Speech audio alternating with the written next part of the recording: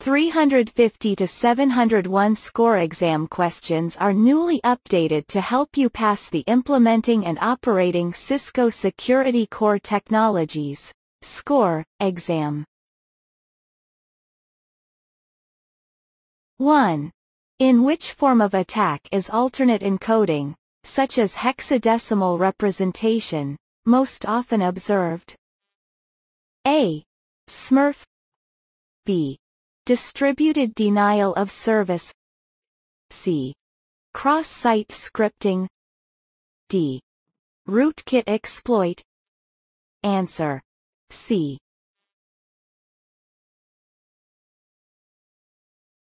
2. Which flaw does an attacker leverage when exploiting SQL injection vulnerabilities? A. User input validation in a web page or web application. B. Linux and Windows operating systems. C. Database. D. Web page images. Answer: A. 3. Which two prevention techniques are used to mitigate SQL injection attacks? Choose 2. A. Check integer, float, or Boolean string parameters to ensure accurate values. B. Use prepared statements and parameterized queries. C. Secure the connection between the web and the app tier. D. Write SQL code instead of using object-relational mapping libraries. E. Block SQL code execution in the web application database login. Answer: A, B. 4. Which two endpoint measures are used to minimize the chances of falling victim to phishing and social engineering attacks? Choose 2. A. Patch for cross-site scripting. B. Perform backups to the private cloud. C. Protect against input validation and character escapes in the endpoint. D. Install a spam and virus email filter. E. Protect systems with an up-to-date anti-malware program. Answer: D, E. 5. Which two mechanisms are used to control phishing attacks? Choose 2. A. Enable browser alerts for fraudulent websites. B.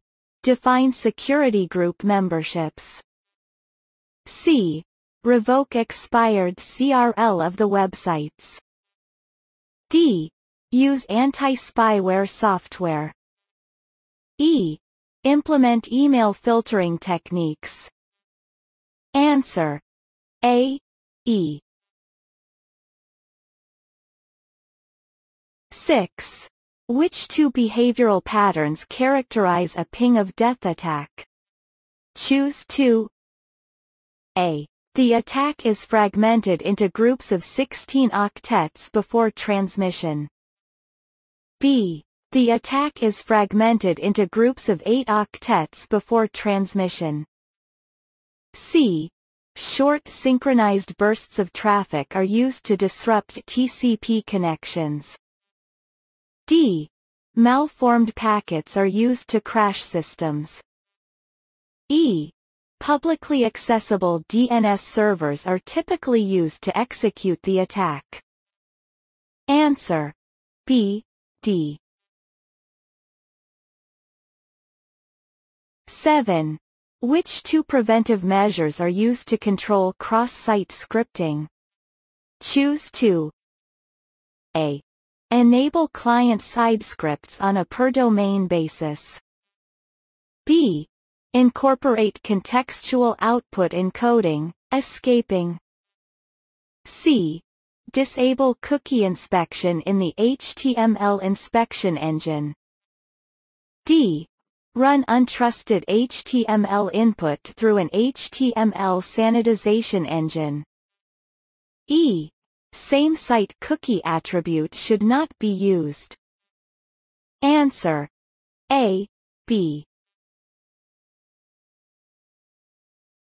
8.